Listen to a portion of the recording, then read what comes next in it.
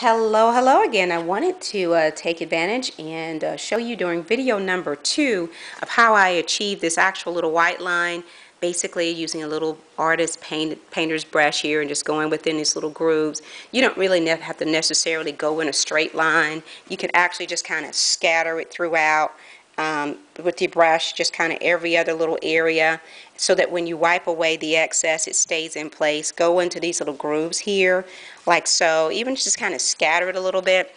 That's exactly how it's done, guys. There's no really like major technique or big secret for getting these things done. It's just having fun with it. It's going to be a little messy sometimes when you're doing it, but that's exactly how it works.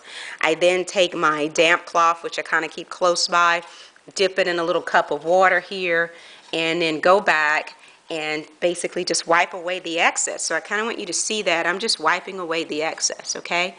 Just wiping it away, creating that little line.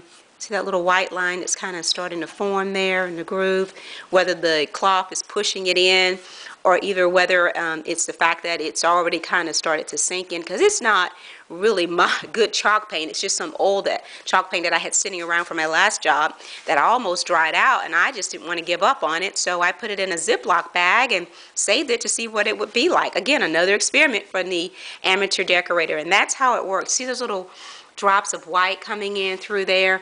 That's as simple as it is for achieving that little fine line and just putting another color in it. I could add 2 or 3 more colors in that and do the same thing.